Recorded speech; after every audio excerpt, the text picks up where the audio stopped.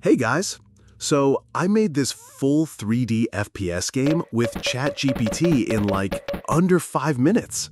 Everything you're seeing, the enemies, the map, the code, the sound effects, the music, it was all generated by AI. Like, seriously? This is wild. And remind me again, why do I need a game engine? You can export this as an EXE, Android APK, whatever you want. Anyway, I just wanted to show you this little demo. You can download it using the link below, and I also dropped the prompt I used in the description if you want to try it yourself. Thanks for watching, and I'll catch you in the next one. Yo, okay, pause for a sec. You're telling me you typed like one prompt and this thing just made a game? Yup, one line.